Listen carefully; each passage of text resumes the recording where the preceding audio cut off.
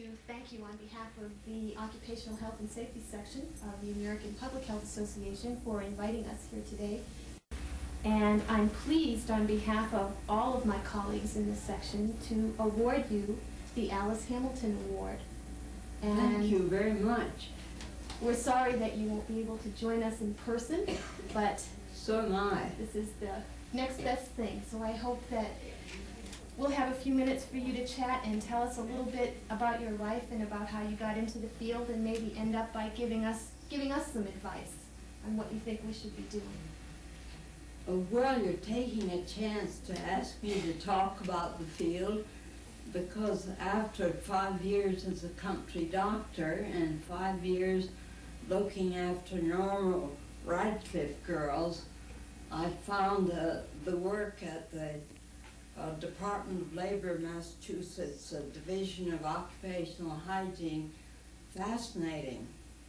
Tabor Shaw had left, and on his desk were cases that he hadn't finished studying.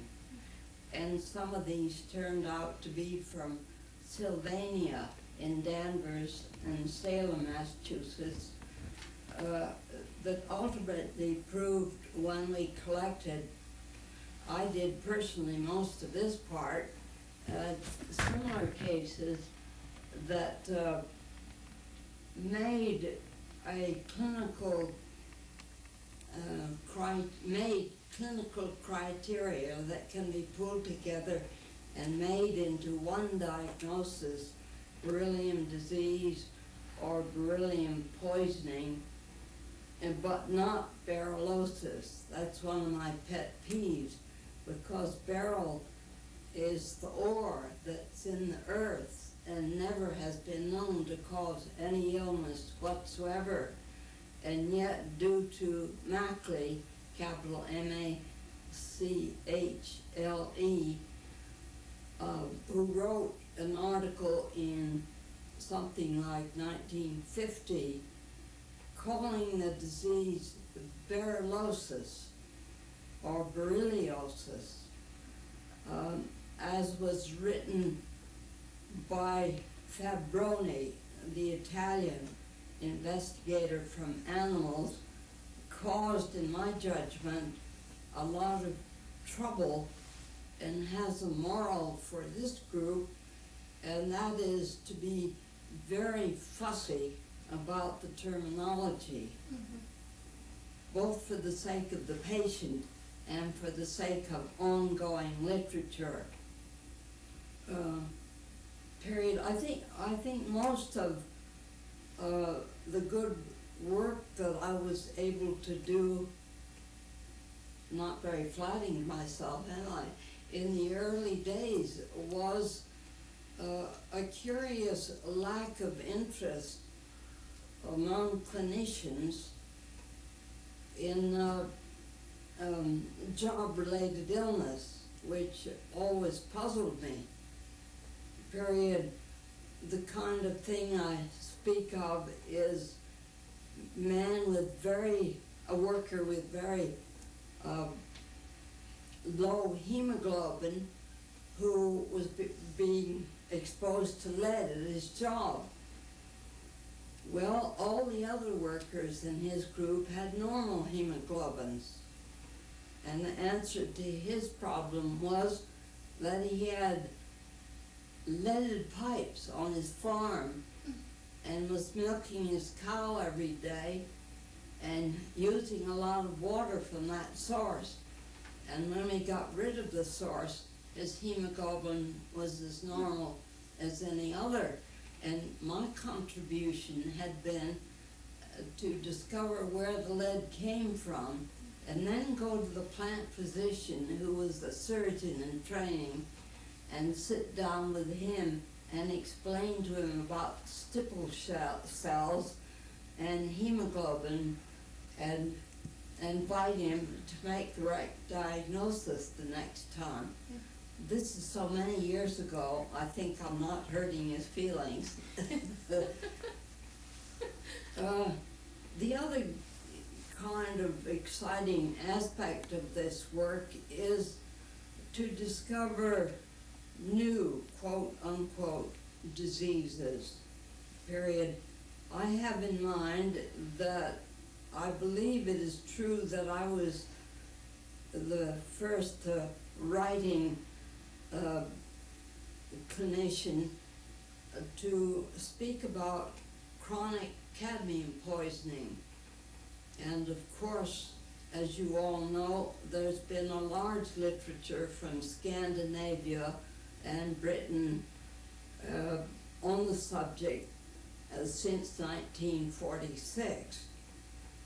Period. What I did that I found so fascinating, I had the right of entry with an ID card that I carried, but more than one factory used the World War II questionable secrecy act to keep me out.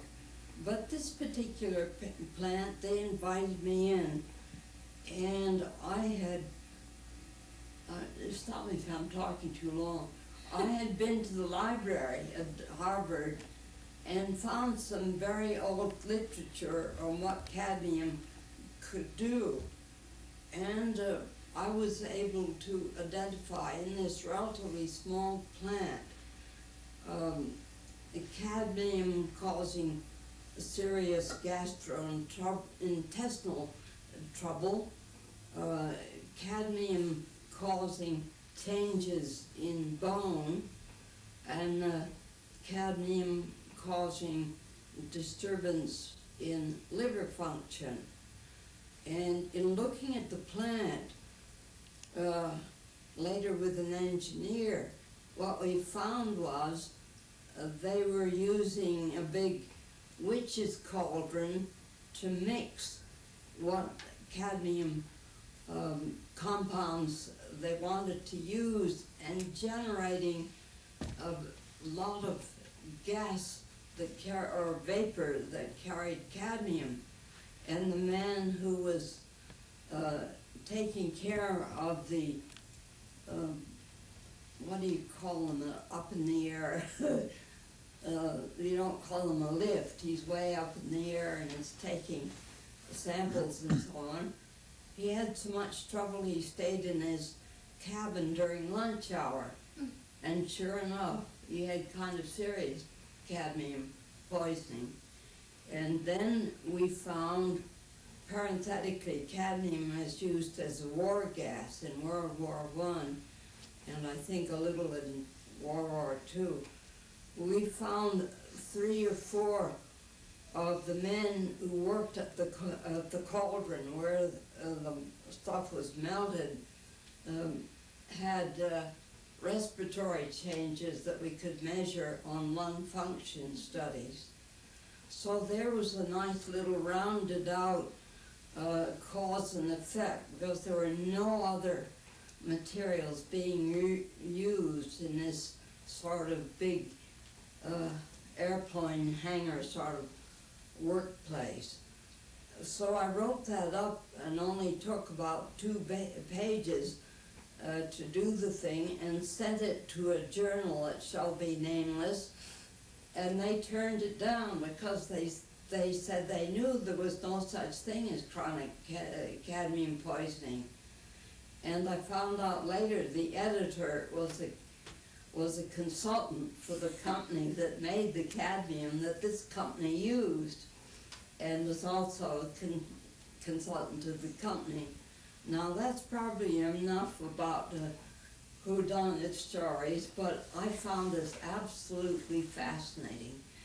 And clearly one couldn't do it without the help of chemists and engineers, and one really, I think, can't do it without a good clinical part of the training somewhere. Certainly my distress in talking to plant doctors and those who were engaged in the field was that their training on the whole was so narrow, and they hadn't any exposure to the engineers and the physicists and the chemists who knew about methods. So when the lead numbers came back, things of this sort, the clinician was at a bad disadvantage, and he usually made a mistake by saying, well, no, it can't be, because he didn't know anything about it. What do you think about the status of occupational medicine training today? Well, compared to what Dr. Alice Hamilton told me and what she put in her autobiography, we have reason for hope that things are going ahead.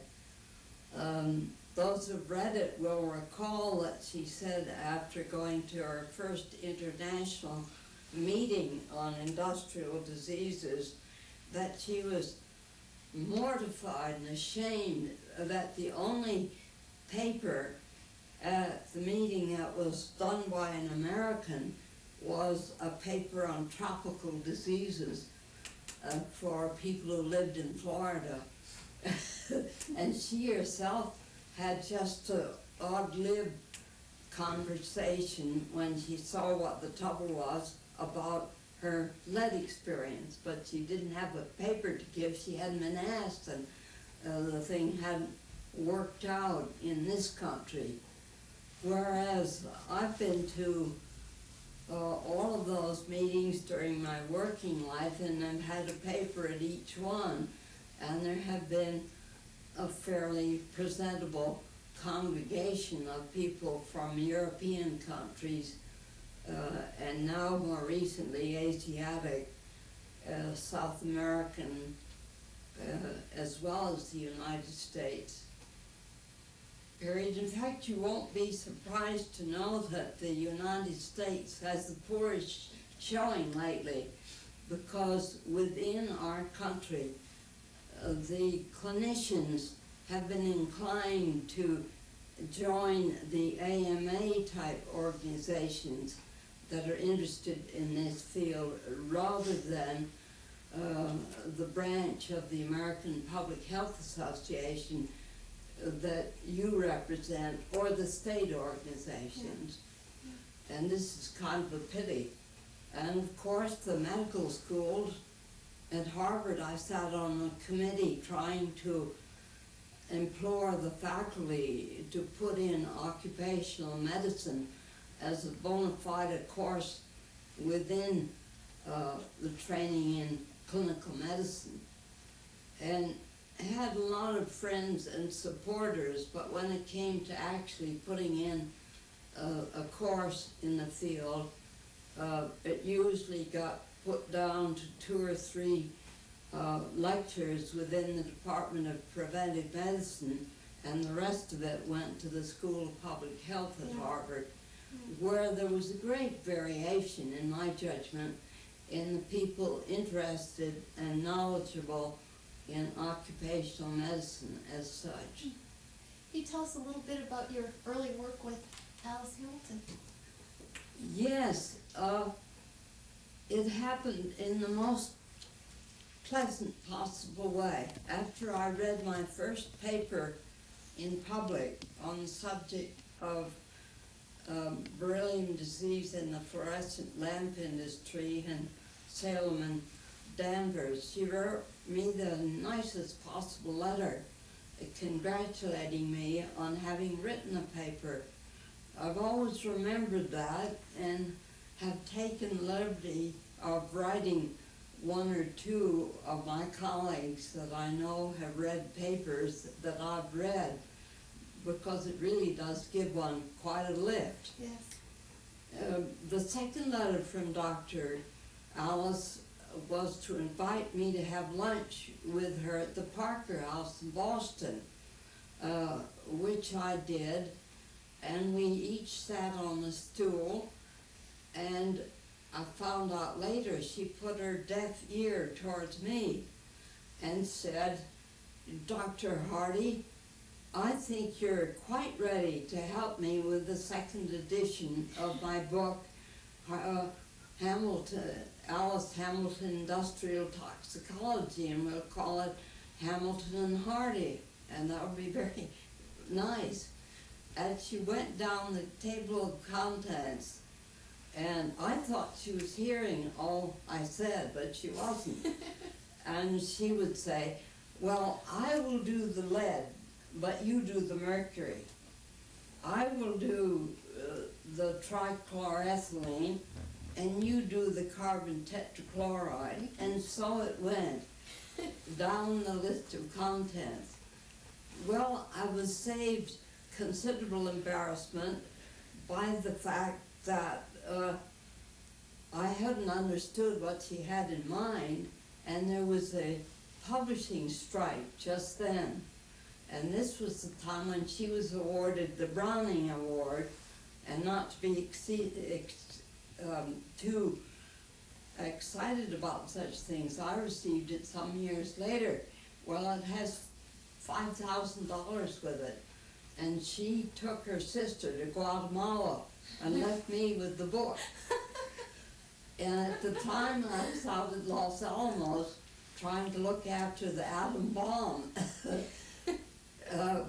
But I had loads of time to go over the manuscript and write the things that I was supposed to know about. And so the book got written. Then I kept very closely in touch with her and was invited to her house in Hadline for weekends quite often. And she had a sister, Margaret, that lived there too. And Margaret had been the head of a girls' school and a teacher herself, and was somewhat, let's call it, conservative. And Alice, as you may remember, was almost an, well, she certainly was an activist. Yeah. At any rate, Miss Margaret, the one who was at home there, would say to me, "Now, Harriet, I hope you don't act like Alice. She signs her name to every mysterious cause that she thinks is any good, and why she's not in jail, we don't know." And Dr. Alice gave a most wonderful answer. She turned to me without a smile and said, "Now, Harriet, I'm the older. I will sign all the outrageous pieces of paper that come by that I think are honorable, and you go ahead and do the field work and find new diseases." And that's what we did. And I would go and report to her quite often. And quite the nicest thing that happened that made me very sorry over the years, one day she asked me if I would call her by her first name. And of course these days it would be nothing. But at the time she was in her 80s, and I belong to the last century as far as manners are concerned. So I said, "I'm sorry, Dr. Alice, I don't think I can." And she sighed deeply and said, "No, I supposed you couldn't." And I thought that was very touching and sort of dated us both. Yeah. Now I think you've got more than enough. Let me ask you just a couple of other questions. How do you think things have changed in the field of work or occupational health since when you first got into the field? Do you think we're facing the same kinds of problems, different problems? Well, I hope, and because the technological advances are so great, that there will be unknowns to make your field more interesting. Now we have to take into account the union movement. That is how active it is and how sort of meek and mild it is. Varies enormously. And I think Dr. Alice had the same experience. The management end of a business varies enormously from the owner who came and took his coat off and called the other colleagues at the cadmium plant, and we all sat around the table, and I told them what I wanted to do, and they voted yes right then and there. That's very rare. Mostly the management is either too busy or they give you to some poor safety officer who has been told to always see that management comes out with a clean sheet. I'm afraid that is still true. I only have really two journals these days, the Journal of Industrial Medicine. Lloyd Tepper, the editor, used to work with me at the Mass General, but I'm afraid he's more interested in management than I am, although he's doing a lot, I can see, to try and make things better, because he saw during his years at the Mass General how perfectly obtuse and blocking management and the lawyers can be. I also think, especially in Massachusetts, the state has been very slow to give real teeth into this study. The way it was written in the statute books, the officials of the labor department, called inspectors, had police powers, but in my experience they never used them. They used to go with me once in a while, and I learned a lot from them, but they were certainly timid about ever showing any signs of forcing my entry. If the guard at the gate said, "We have war secrets, Dr. Hardy can't come in," that seemed to me a lot of foolishness. But from what I've heard from others like you and read in the journals, that may still be true. And unfortunately, the MDs are much too docile about guarding management, because they get put in an awkward place by high salaries and things of that kind. How do you think we're doing at the federal level? Well, we went through perfectly terrible at the time when you have to go way back to Dr. Alice and Mary Switzer's time. They were very fiery and got things done, and so did Dr. Elliott. She was child labor and very fiery, and belonged to the Boston group of hotheads. And it was never dull in Boston. There were enough left of the revolutionary spirited people, so there was always something that was being fought over. So the federal government, up until, what do we say, almost to Reagan's time, was pretty good, except for not being willing to fight for entry into the plants, and this varied a lot from state to state.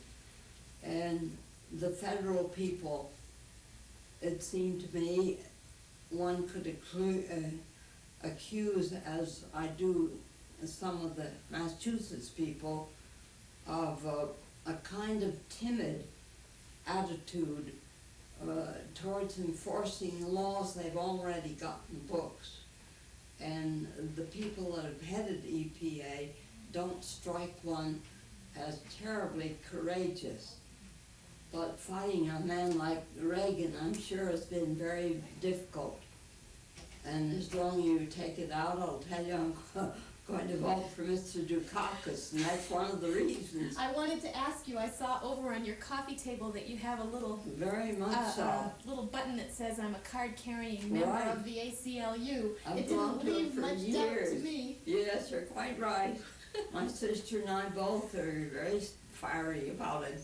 And you'll be glad to know some of the old parties that live here are pure Dukakis people. Are you doing some organizing in the building? No, that's been outlawed by mutual consent. I see. We have too many traditional Republicans and traditional Democrats, and since we only have one meal together a day, Yeah. it seems as though we probably shouldn't settle political differences. Eat in peace. Right. Yeah.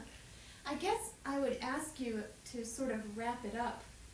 If you had a few words of wisdom or a few words of advice to give our section, people being physicians, occupational and industrial hygienists, safety people, nurses, labor activists, and others, if you had a few words of wisdom to say to them, to encourage them to keep up the good fight, what would you say?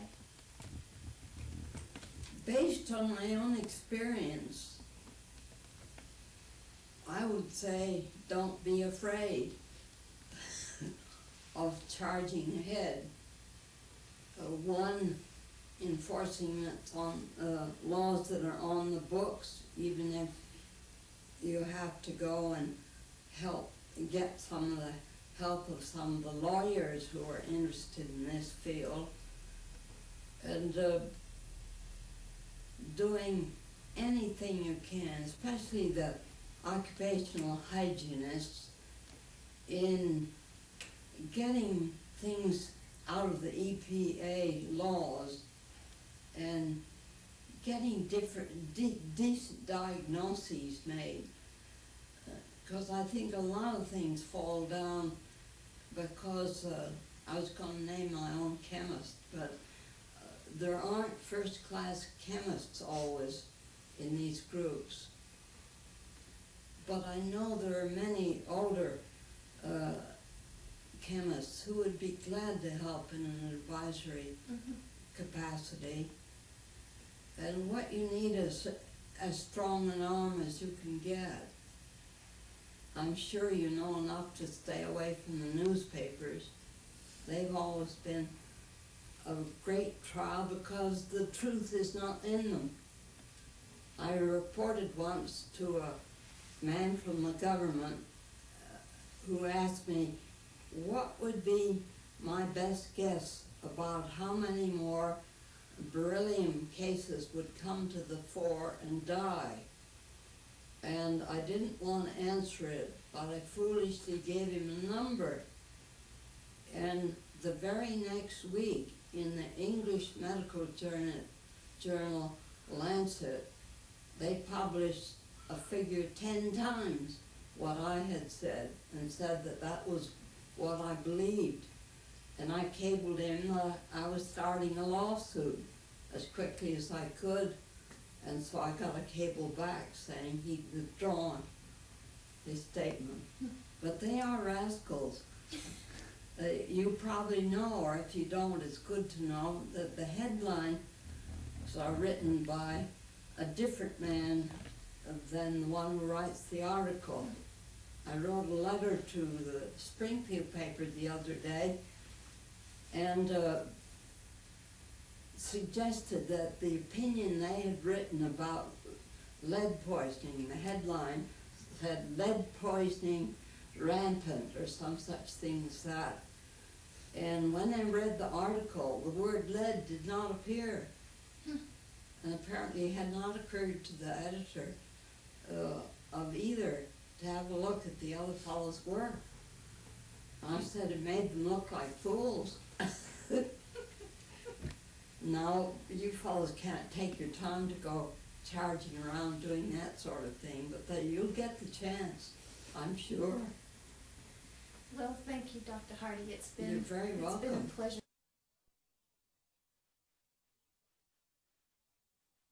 To come and speak about Dr. Harriet Hardy is another person that knows her, and that's Tony Mazzocchi, who is not one of those meek and mild union people that Harriet might have referred to in her comments.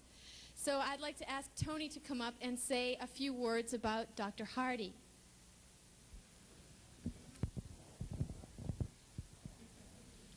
Thank you. Well, it's really an honor to talk about Dr. Hardy because she's probably the single person who introduced me to this whole question of occupational health and safety through another friend of mine who I mentioned last year at the APHA meeting.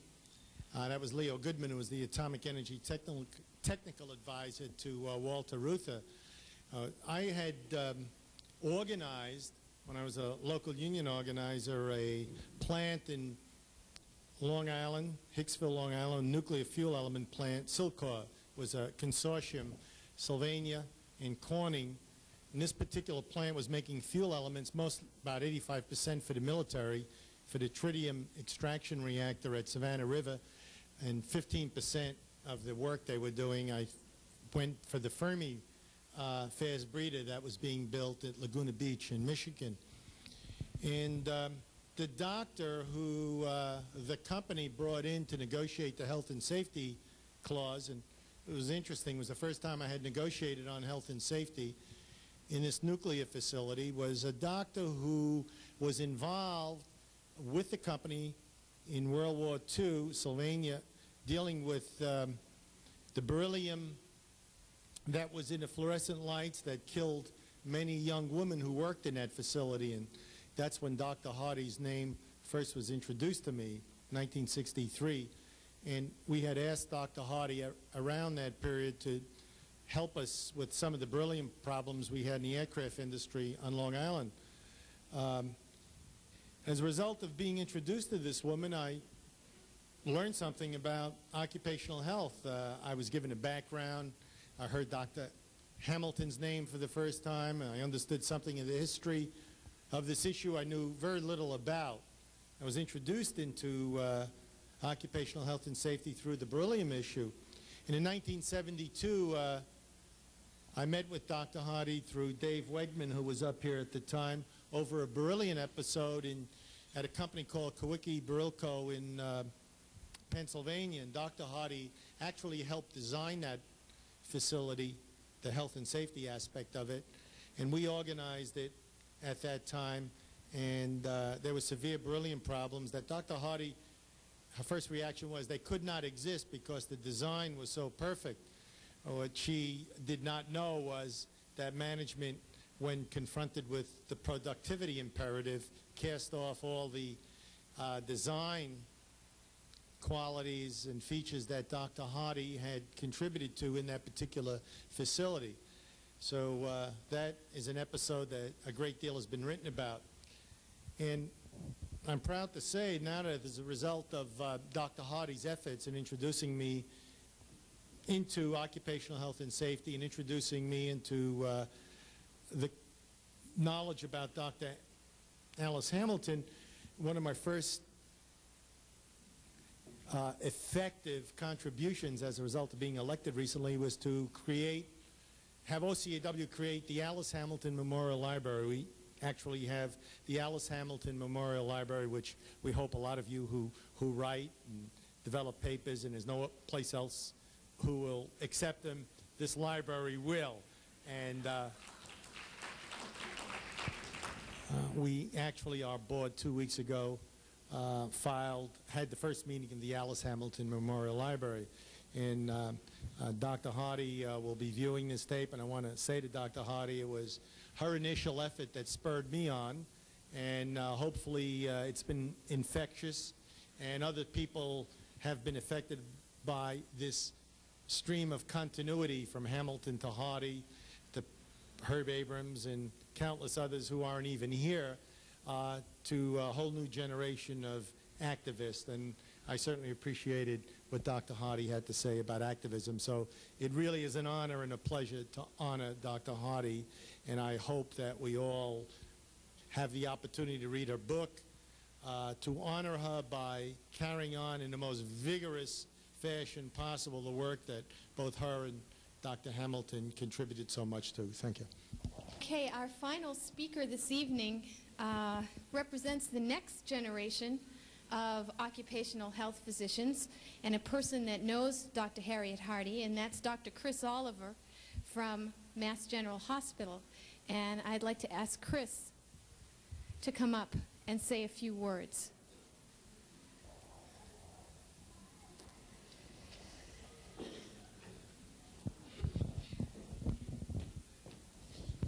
It's a pleasure for me to be here tonight to honor Dr. Hardy And I'd like to say, if you like the tape, I have here her autobiography, which I strongly recommend, called Challenging Man-Made Disease. And I'm going to read a few excerpts from this book tonight because I think these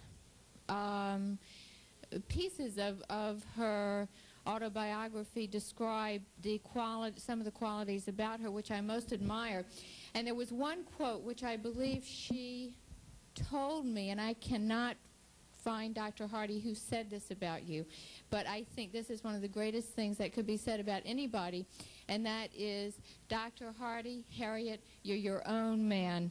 And I think throughout her life she in fact illustrated those qualities and was very much her own person from the time that she picked preventive medicine as a specialty when crisis-oriented health care was really what everyone was doing throughout all of the years of her life, including the tape that we just saw.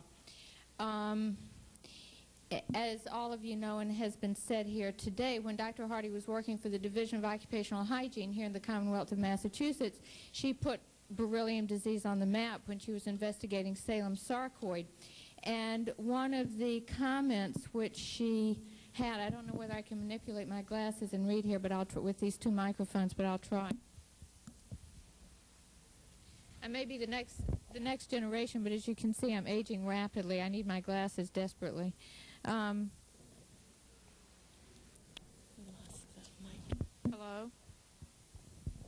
Following the publication of her article about chronic beryllium disease, she said, things were never dull after this. Officials of the Atomic Energy Commission, then known as the Manhattan District, came to see me when the article was published in the fall of 1946.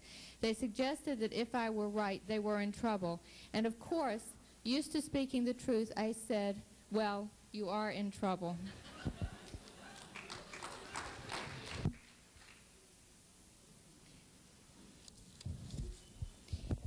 Now, I have two more excerpts to read. The second has also to do with beryllium. Part of the beryllium story reflects both my quick temper and the chaos in the beryllium industry in the 1950s. Two young men from a company manufacturing explosives came to my office seeking knowledge of beryllium toxicity. They would not tell me what the beryllium was to be used for. I gave my facts and showed them chest x-rays. They seemed mildly impressed and mentioned that the president of the company that would supply the beryllium had told them that there were no cases in his plant. This president was my #1 enemy just then because he had published an article in a business magazine stating that beryllium toxicity is a myth. Turning to my visitors and rapidly losing my temper, I asked if they had wives and children. Both did. I then pulled from my desk preserved samples of autopsy specimens that came from workers made ill in that plant. The young men became silent. And then finally, because many of us here do medical legal work, I do medical legal work, her thoughts and experience with regard to the area of medical legal issues was of great interest to me. And I quote from her as follows. This work began for me in 1953 and continues in the form of writing position papers and giving advice by telephone to patients, lawyers, and doctors. One day a sheriff came to my home while I was away to deliver a summons for me to appear as a witness at a so-called hearing before the Industrial Accident Board. My mother, living with me at the time and awed by the legal papers, took them. This was a mistake. For a fee of $2, such sheriffs are expected to give the summons only to the witness named. Without legal advice at that time, but never since, I went to the hearing as a witness. This means that I was legally bound only to read out of the record the worker was dead, specific facts such as pulse rate and laboratory findings, but I was not expected to interpret or give an opinion of work relationship, the crucial factor. Not knowing this, I answered questions put to me by the insurance company lawyer who had a medical text open on his desk and asked me to discuss cirrhosis of the liver, the worker's disease. I began, but he interrupted, saying, Dr. Hardy, that is not what it says in this book. I promptly lost my temper, which had been oozing away for the last few hours. In a loud voice, I mentioned that my medical education at Cornell was far superior to his use of a sentence in a text. On and on it went until the commissioner ordered us to stop. In the end, my side, that of the dead man, won. I, like a winning prize fighter, went to the opposing lawyer, shook his hand, and invited him to lunch with me at the MGH to discuss the case. And I think these quotes illustrate, at least for me, the type of person that Dr. Hardy was. In addition to admiring about her the fact that she was and continues to be her own person, as someone who takes care of patients, her dedication to the care of the individual patient, as well as her relentless pursuit of the truth, looking at groups of workers, has been very important to me in my own practice of occupational medicine. And Dr. Hardy, I just want to thank you for the model that you've given to all of us here, and to me particularly.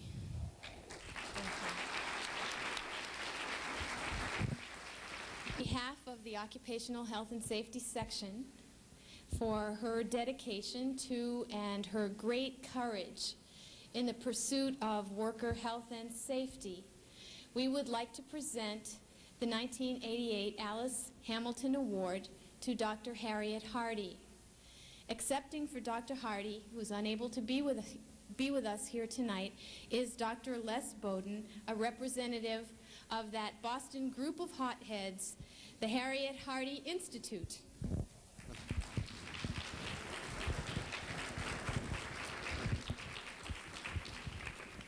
Thanks a lot. It's a great honor for me to be here as a past chair of the Harriet Hardy Institute, which was also a great honor for me. And I'd just like to say that Harriet Hardy has been, for many of us, myself included, a wonderful role model, both for her lifelong commitment to the health and safety of workers, and perhaps even more so for her lifelong commitment to always speaking the truth, as I think you all could get a good view of from her tape.